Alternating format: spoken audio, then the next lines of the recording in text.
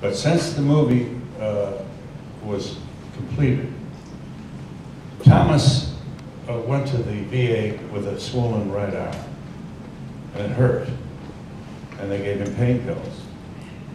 And several days later, he was discovered in bed in a coma. Tomas sustained a pulmonary embolism, which, as you may know, means oxygen deprivation to the brain. So Tomas now struggles to speak. His speech is somewhat impaired, but you can understand it. It becomes less and less crisp as the day goes on, as fatigue sets in. He also lost his opposable thumb dexterity. So he can't hold silverware. He has to be fed.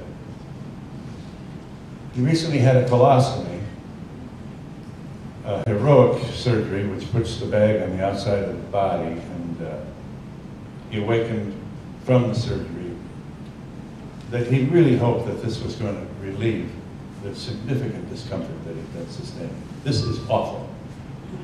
I mean, the closer you get to this, it just blows you back. And all I can think of is Bush saying, "Bring it on." This is a classic example of what you can do if you frighten a nation. A smoking gun. It's amazing what you can do. He called me on a Saturday morning and said, I'm going to get off Nutrient and I will allow myself to go away, as he put it. He was going to purposely end his life. Subsequent to that, I believe I don't know what he'll be able to say. By the way, I'm told he's not well at all. We'll see Claudia, and I hope we'll see Tomas. Tom Morello went to Kansas City to do a concert for Tomas in Kansas City, which of course Tomas would be on the stage. And Tomas couldn't go across town to the venue for this concert. So this is how his life is going now. I'm trying to think what else you need to know. I guess that's all. By the way, Tomas's wife, second wife, whom you'll meet here in a moment. Her name is Claudia, and she's been with Tomas over, I think, 7 years now, maybe 8. This is a love story. She's a fabulous young woman, and she cares for Tomas. And Tomas said he wouldn't be alive today if it weren't for her. And we're about to meet her. So how close are we? Can you hear me? Yes, we can.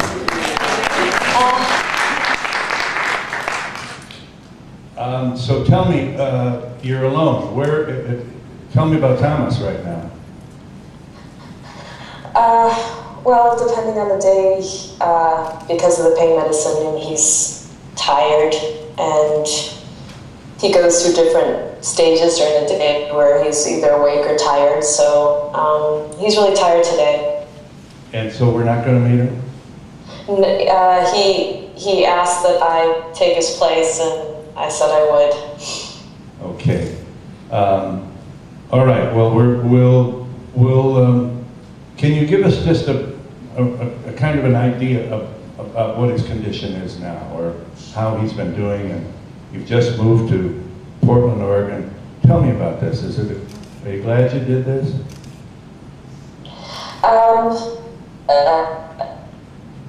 Let me think about that for a second. Kansas City was fine, but he had always dreamed of moving out to the Pacific Northwest after he served in the Army and got his GI Bill. So coming out here was always a dream for him. And then it got complicated, of course. So, and we got sick last year. And so there's a certain point where he was stabilized with his pain and with his pain medicine. And we felt kind of bored. And we thought, well, why not give it a try? And he wanted to come. So I said, well, why not? So everything kind of came together in late August, and we're here, and we're excited about getting involved and getting out and having new experiences and stuff like that. Do you feel that the VA is more hands-on out there? Yeah, it's been a totally different experience. I mean, it's just strange. You know, we felt that the care was pretty substandard at the Kansas City VA, and we had transitioned to hospice to kind of get away from the VA because we felt underserved. And now the system here is very accommodating. They have at-home visits, and they've gone out of their way to accommodate Tomas in whatever he needs. So it's been a very, very positive, uplifting experience back to the VA. It's just it's a completely different universe, actually. And how is this? How much discomfort now? Well, we're stabilized with pain, and we're at home, and I guess comparative to last year before we started having to go to the hospital, we used to go out and go to the movies and go out to eat and go out to concerts, but he's mostly bedridden, and we try to get out at least once a week, but you know, the medicine makes him really tired, so once he gets up in the chair, it's exhausting even in the chair. So his energy level's a lot lower, but we're trying to kind of, and here it's easy to, like where we lived in Kansas City, we were just in like a subdivision, and we'd have to drive a distance to go anywhere interesting.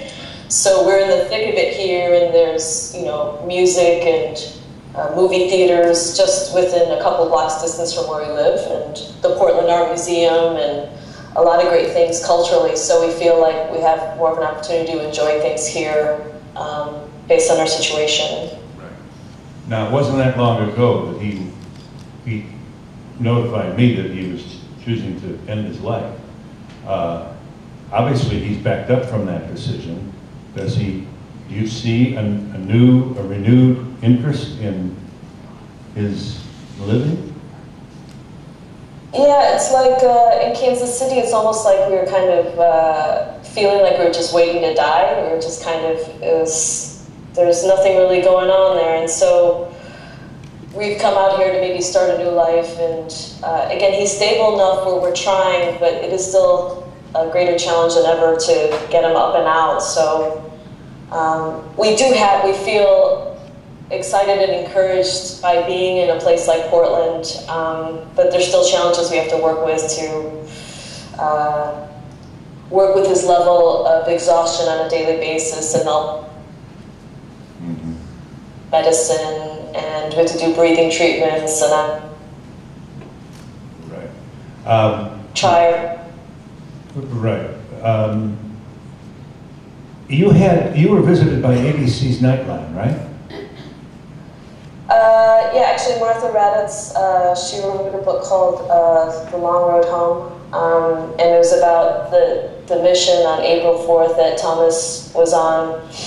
April 4th of 2004. 2004. So she had visited with Sergeant Robert Miltonberger, who was the platoon leader that rescued him, and told him that he'd be fine and that he wasn't going to be paralyzed. And so all this time he had felt guilty that he ended up being paralyzed. And so it was kind of, she had interviewed him over the years, and we got contacted after he made a decision. And so they were going to come early in the spring, and then they ended up coming out here to Portland. He came with his wife, and it was a really lovely meeting, actually. It was a good meeting for them and good for the wives to get together. And it's, so that's going to be aired like December 13th or something, they've said so far. Yeah, that is Nightline, is it? I think it's the ABC Evening News, I think. Because Martha's the Mideast correspondent. Very good, December 15th. But this soldier was on the truck, is that so, with Tomas? Yeah, he was. You know, we got more into the story. I heard the story from Tomas many times, but I felt like I got a lot of details filled in. So when he was shot, he immediately started to look for like wounds and, you know, the bullet entry and exit wounds. And he could only find the one by the knee, so he didn't find anything by his chest. So he just said, you know, you're going to be fine, you're not going to be paralyzed. And Tomas, you know, could feel that something terrible had happened. So he honestly didn't he would have never imagined that he ended up, becoming paralyzed. So it was just. He felt guilty. He felt guilty, did he? Was he a sergeant? What was his rank? I don't know. Yes, Sergeant Robert Miltenberger. I think he'd gone through a lot of feelings, and then he'd seen what happened to Thomas, and he'd gone through his own struggles with PTSD after returning home and trying to readjust. And so it's been a long road for him too, more on the maybe PTSD psychological side. So it was like, he was more the psychological wounds, and Thomas was, more of the physical side. But you have to wonder how many other relationships like that, many of them agony-like, that come out of a war situation where if I had done this, if I had done that, I could save him, I could have, I would have, I should have. It's a feature of war that is largely unexamined. Yeah, it's impossible to imagine. I, of course, grew up in the Vietnam movies, so I have a little understanding of what I think it might have been like, but to hear it directly from people who were there is really profound. And is there anybody with a question? We're happy to entertain you if you have a question for Claudia. Yes? What keeps her in this relationship? What is what? What keeps her in this relationship? What does she find in this relationship that sustains her? With Thomas? Yeah. What did you find in your relationship with Thomas that sustains you? People are in awe at you are princess. I mean, your devotion to Thomas is more than remarkable. And how long have you been with Thomas now? It was 5 years in August. 5 years. Yeah. And you met him in Chicago, where you live. I was in Chicago. I had spent a lot of time with Vietnam veterans and the National Vietnam Veterans Art Museum, where veterans create art that tells the story of war. So I had a lot of really great teachers there. I felt like those combat veterans from Vietnam were like historians. They were like teachers. They've been through, they've been to hell and back. So when I heard about the movie, I saw the screening when you came to Chicago, like that April or May in 2008. Yeah. And I just felt like maybe for the first time, someone from this generation really stood up against the administration, and I felt like he was the first one to have the feelings that I had about what was happening, because I felt like there wasn't enough of that, especially in the media at the time. So when in August, Eddie Vedder came to do a solo show, and then I found out he was there, and I went to see him. And before I met him, I had totally given up on relationships. I was really hurt, and I felt like relationships were really limiting, and I had to give up a lot of who I was to be in a relationship. So I was kind of out of the game, so to speak. And then I met him, and I said I was done, and I would never give anybody a chance. And I walked in, and I looked into his eyes for one moment, and it was over. So we became friends, and it was a different kind of relationship, because it wasn't. I feel like everything starts out so aggressively physical, and then you get to know someone, and it's a mess. So with him, it was like the opposite. Like, we just got to know each other as people, and we found out we had all the same interests. And it was wonderful to bond on music and movies and politics, and we both love Oberman, and we were following the election, and we were really excited about the change in the country at the time. So it was quite magical, actually. So when you meet the person that, when you look in their eyes and there's no escaping it, and you just have to take the ride. And he has been so supportive of me as a human being, which is unusual. So he has never held me back or limited me. He's allowed me to be myself, which has never happened in a relationship. So he accepts me for who I am totally, and because of his extreme experience in war, he has kind of this level of clarity and this patience, and he's a very special person. So Yeah, he's the guy. You're a Buddhist, right? Yeah, sure. I mean, I studied Buddhism. And he's an atheist. He's. So how's that going? Yeah.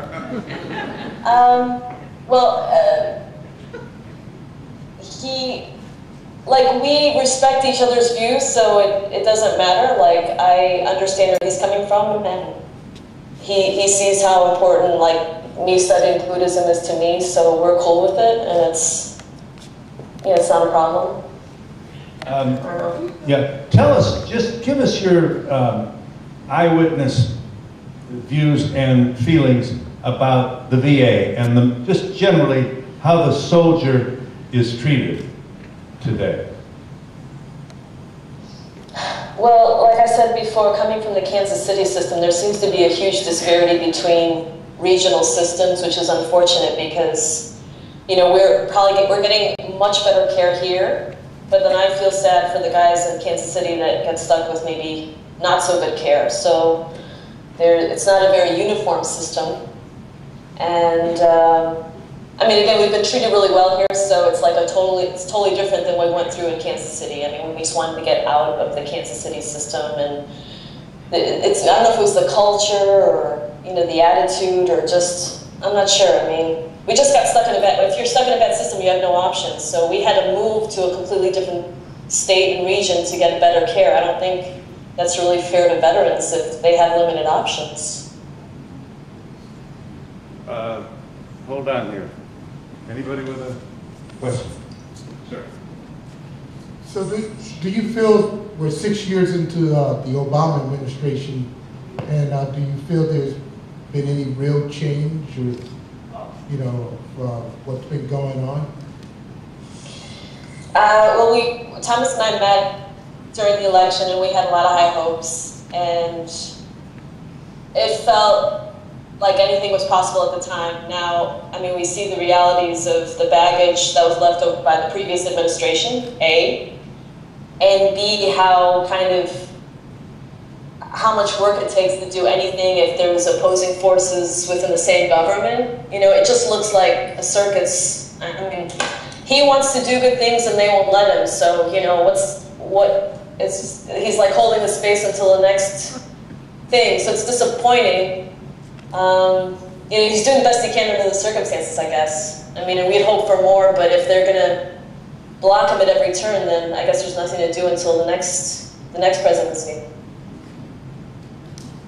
But you are getting out of the house more than you did in Kansas City, isn't that right? We are. We're able to again go out the door, and it's we can go down to the park, and there's shopping nearby, and it's much more accessible for our situation than having to drive everywhere. So it's kind Where's of cool. the man with the mic? You have to come down the aisle so they can. Oh, you got one. Go ahead. I wanted to ask you, Claudia. I'm just so impressed with you. I mean, I can see the love in your face for Thomas, and I wanted to ask if your experience with Thomas, loving him, caring for him, being with him through all he's going through, how it affects your understanding of Buddhism. Well, before Thomas, when I studied Buddhism and the understanding of like suffering is real, I didn't really, it was conceptual.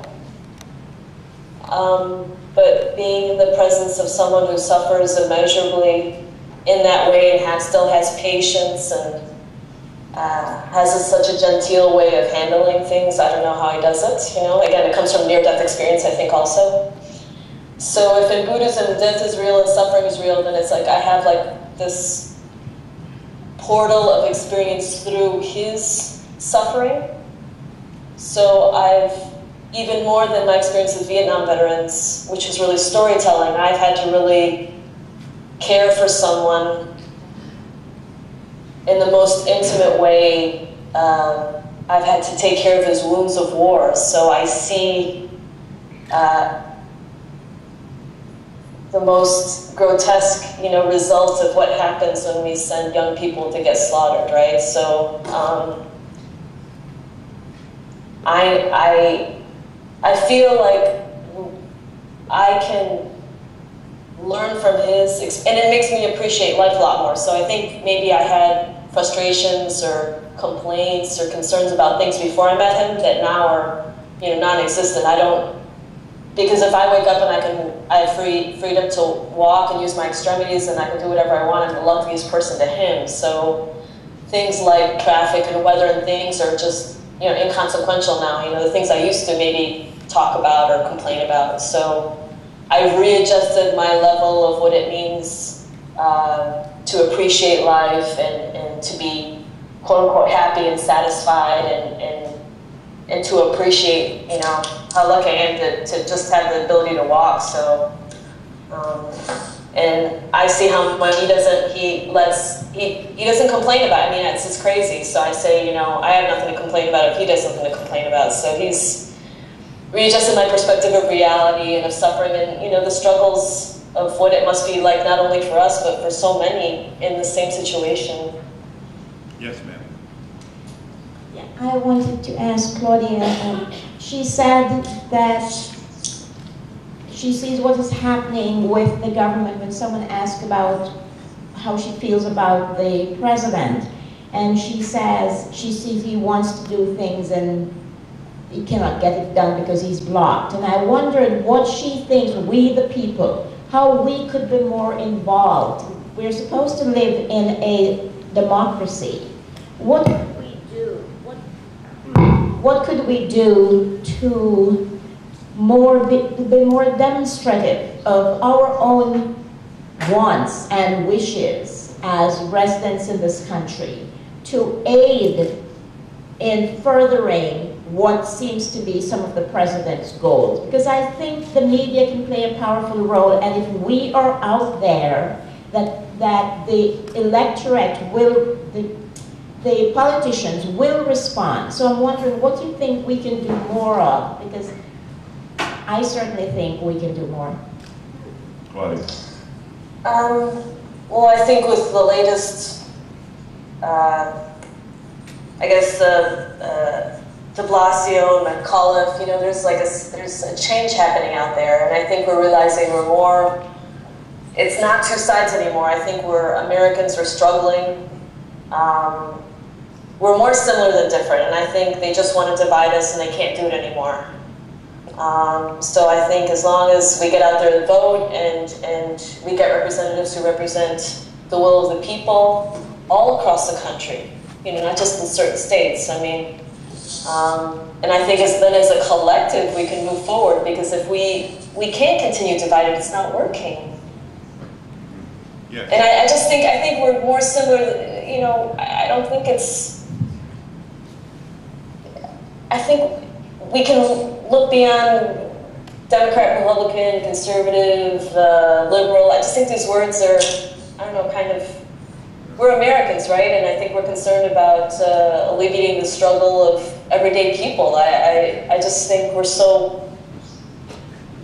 close to moving forward together. I just think we've been divided for so long. We have a question in the audience, Claudia. Yes, I wondered what happened to Thomas's brother Nathan. Nathan is in New Mexico, and he has his wife, and they have a baby, and actually she's a girl, Alexis, and they have another baby on the way. It's going to be a boy, we just heard. So he started a new life in New Mexico with his wife, and they're doing really well, and yeah, I wish I could see him more, but they're a new family starting out, and they've got kids, so they're doing really well. Thank you. You're welcome. Yes. Yes. Well, Claudia, we thank you for your time. I'm sorry that we couldn't, everybody wanted to say hello to Thomas, obviously, after seeing his story. But we understand this. I mean, I told him about the Morello concert. Morello brought the band concert to Kansas City, and Thomas couldn't even go. I mean, that's how That's how much his discomfort prevents him from doing things he would have loved to do. Yeah, I mean, every day is different, so he has good days and bad days, and we just kind of have to ride the wave how it comes, and I'm getting more comfortable. I'd rather just do it with him, but I am so grateful that people are interested in seeing the movies, so I want to at least show appreciation in this way to let people know that we're grateful that they're interested in thinking about things, and we're going to think about how we can make this a better place, a better country for everybody. Well, on behalf of the audience, I thank you very much for being with us. I see you next week.